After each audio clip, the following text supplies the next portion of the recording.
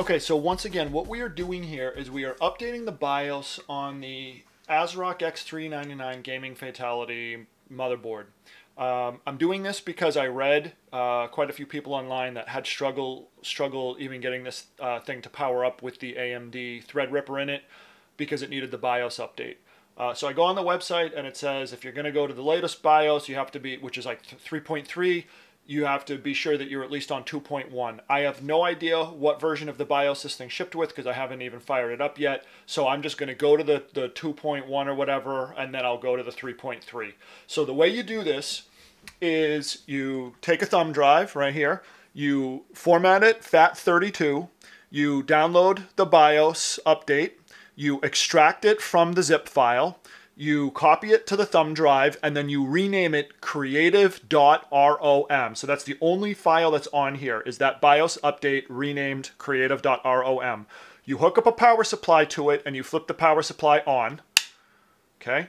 And then we are just, and the BIOS Flashback port is the one closest to the audio connections here on the bottom. So the 10 gigabyte on the bottom. So then all you're supposed to do is press this BIOS Flashback for 3 seconds, and it should start flashing, and when it's done, it should stop flashing. So that's what I'm going to do, and we'll see what happens.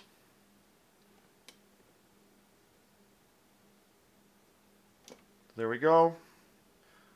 We got the green flashing. If it was solid green, that would mean that something was misconfigured. So it's flashing right now. It should actually be doing the update, and then I'm going to turn it all off and do it all again with the latest BIOS, because this is not the latest. This was the upgrade path that they gave us to do. So there's literally nothing. There's no RAM in this board. There's no CPU. There's no there's no CPU in it. There's nothing in it. It's just a stock board right out of the box.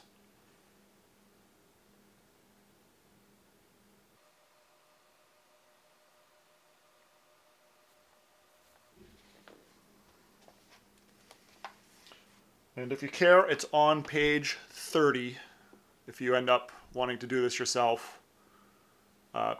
Jesus Christ, there you go. Page 30 of the manual.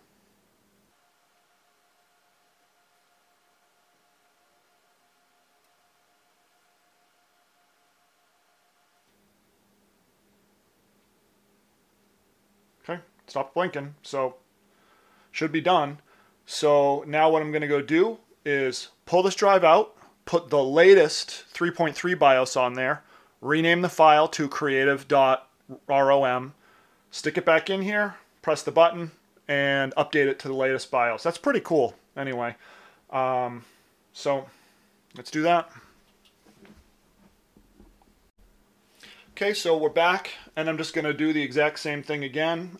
So what I just did was I saved the latest BIOS update, which is 3.3, to this drive. Extracted it from the zip file, and then I named it creative.rom, and that's the only thing that's on this drive is the extracted file that's been renamed. We're sticking it in the BIOS Flashback port, which is just below the 10 gig network connection.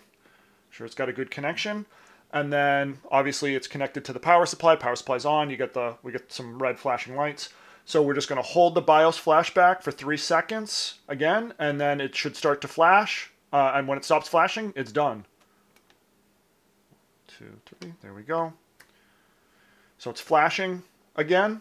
So it should be writing the new BIOS. And when it's done, then I know that the BIOS is updated to the latest version, and I can basically continue with the build.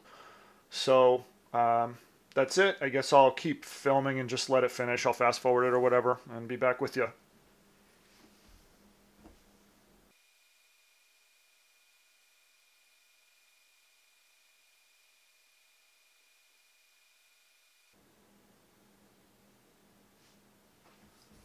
Okay, as you can see, the LED has stopped flashing, so that should mean that the BIOS update took. Let's hope so, because or else I'm in for a really long day.